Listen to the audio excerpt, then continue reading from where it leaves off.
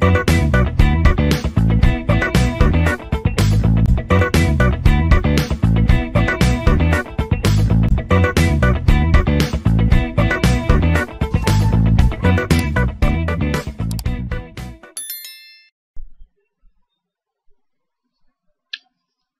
guys, in this video we'll take up one more problem on convolution sum of an infinite length sequence. This time let inputs to the system is x of n is equal to alpha power n u of n, and alpha is in between 0 and 1, and impulse response of the system h of n is equal to u of n minus 2. Find convolution sum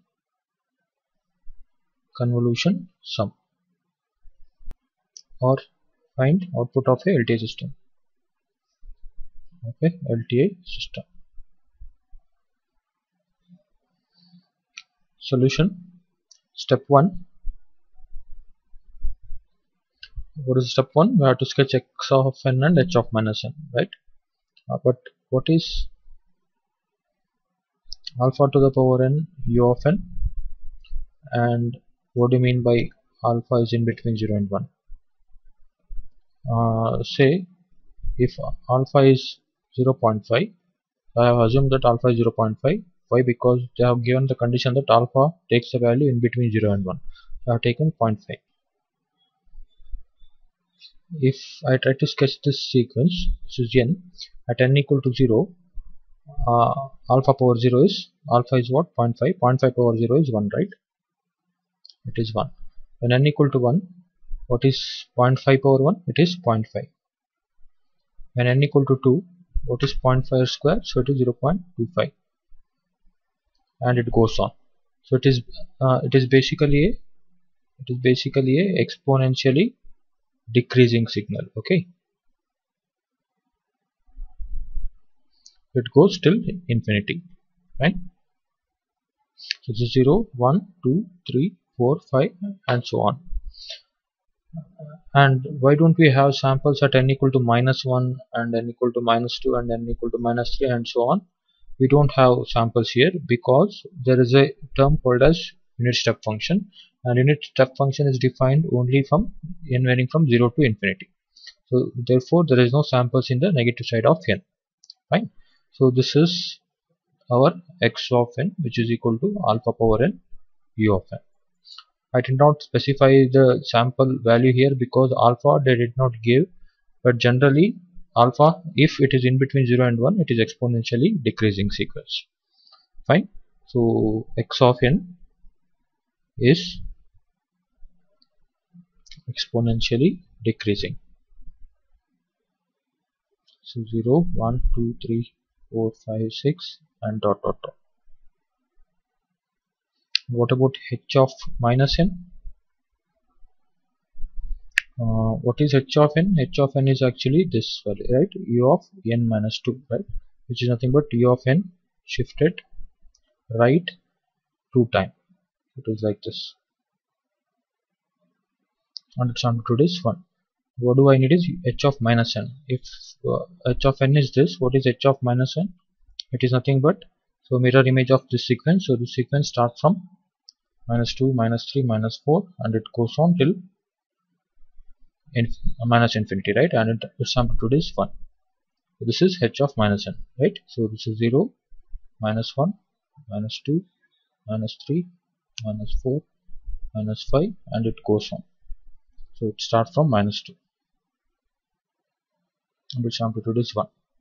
This is n, and this is n. Okay.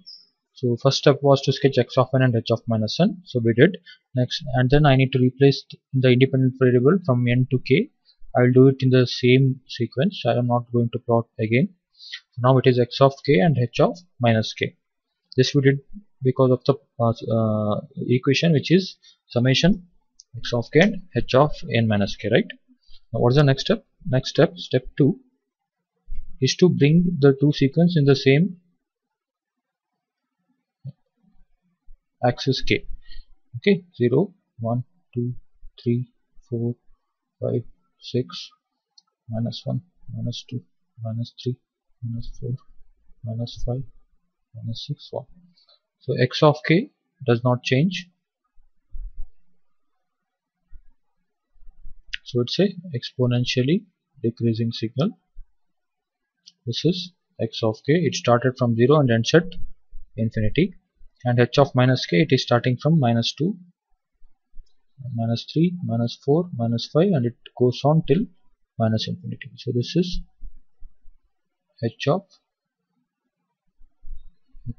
minus k. Now I need to assign a controlling sequence. The slider is here now, right? And what is the controlling index now? This is minus 2, so it is nothing but n minus 2.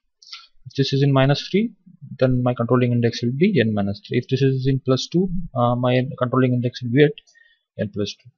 Okay. Now what is the next step? Step 3. Step 3 is to move h of minus k from minus infinity to plus infinity. This slider has to be moved from minus infinity to infinity, right? And then I need to decide what and all the overlap region and what and all the non-overlapping region. Now this n minus 2 slider starting from minus infinity till minus 1, these two sequence does not overlap, right? But these two sequence starts to overlap when this n minus 2 sliders start is at n equal to 0. At n equal to 0, this starts to overlap, and 1 2 3 4 dot dot dot overlap continues till n minus 2 goes to infinity, right? Non-overlapping region is till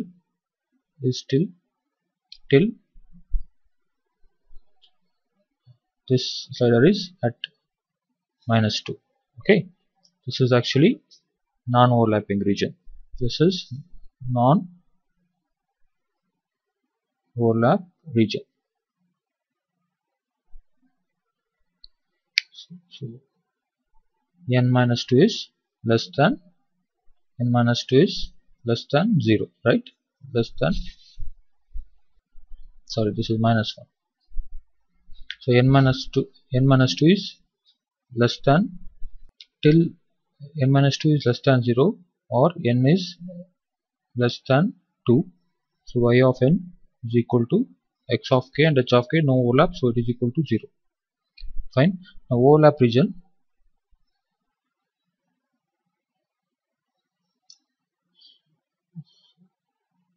So this is x of k, and what I'll do, I'll bring this n minus 2 somewhere to 4. So bring somewhere to here 4. Okay, which is n minus 2, and if this is 4. So the overlap portion start from 0 and ends at depending upon where I keep this n minus 2. Okay, therefore n minus 2 is greater than or equal to 0, or n is greater than or equal to 2. What is y of n? Y of n is summation k varying from minus infinity to infinity x of k h of n minus k. So y of n is equal to summation k overlap start from 0 and ends at n minus 2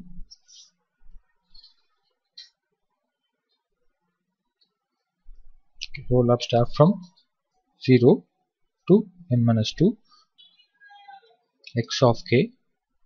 If x of n is alpha power n u of n, what is x of k? X of k is nothing but alpha power k u of k, right? It is nothing but alpha power k. And h of n minus k, right? And if h of n is u of n minus 2, what is h of n minus k? Anyhow, it does not matter because this is the amplitude, this is the impulse response, but what its amplitude is unit step function, anyhow it is 1. Okay, so what did we end up with? So y of n is equal to summation k varying from 0 to n minus 2 alpha power k, right? 0 to n minus 2 alpha power k. So there is a standard result which we need to know. Summation n varying from 0 to n minus 1 alpha power n is 1 minus alpha to the power capital N divided by 1 minus alpha. Okay, so I have to use this standard result here. So this here I have n minus 2, I need to bring it in the form of n minus 1. So I can write it as summation k varying from 0 to n minus 1 which is nothing but n minus 2 alpha power k. Okay, now this is in the standard form, in the sense summation n varying from 0 to n minus 1 alpha power n. Here alpha is, n is nothing but k, independent variable is k here. This is nothing but what? 1 minus alpha power n. So this n comes here, right? Similarly this n is nothing but n minus 1 whole divided by 1 minus alpha. Okay, so therefore if I combine the output, y of n is what? It is 0. So y of n is 0 for n less than 2, and it is equal to 1 minus alpha to power capital 1 minus alpha power n minus 1 divided by 1 minus alpha, and this condition is for n greater than or equal to 2. So n greater than or equal to 2. So this is the output of the system.